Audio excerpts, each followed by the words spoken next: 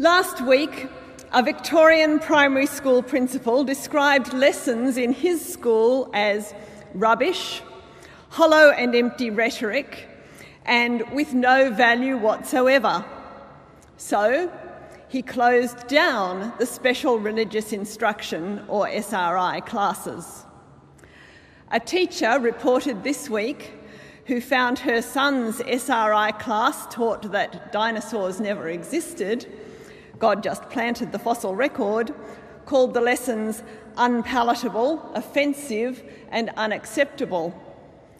A third primary school's principal demanded an apology and is now hosting a departmental investigation after SRI volunteers gave her Year 6 children a Bible zine advising girls how to avoid making their nipples a distraction and temptation to men, explaining that wives must submit to husbands, and instructing children never to act on homosexual feelings.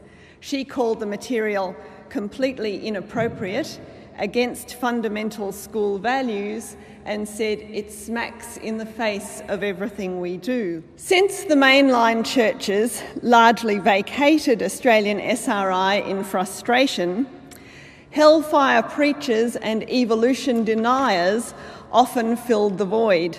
For example, asked whether they thought the Bible should be taught as fact and therefore accepted without too much questioning, parents and education professionals favoured questioning, whereas SRI volunteers tended towards biblical inerrancy, the questioning-proof view that the entire text of the Bible is free from error of any kind. In almost a quarter of the schools, Byrne found teaching to the effect that students or their families or friends would burn in hell if they didn't believe the volunteers' version.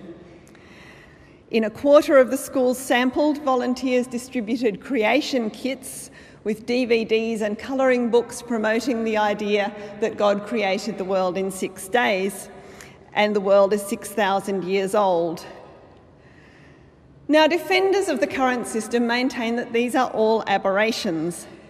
Yvonne Patterson, CEO of Access Ministries, said that her organisation was extremely disappointed by her volunteers' nipple advice Bible zine and would continue to investigate how it happened. But inviting religious volunteers into schools who are chosen for their faith, not educational qualifications, makes it impossible to screen out such travesties before they happen.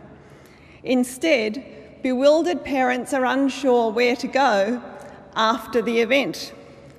Complaints to schools get deflected to provider organisations, and they have often declared intentions such as to use public schools as a mission field, Patterson, or impacting New South Wales government schools with the gospel so that many more young lives will be transformed through the Lord Jesus Christ, Access's New South Wales counterpart Gen R8 Ministries.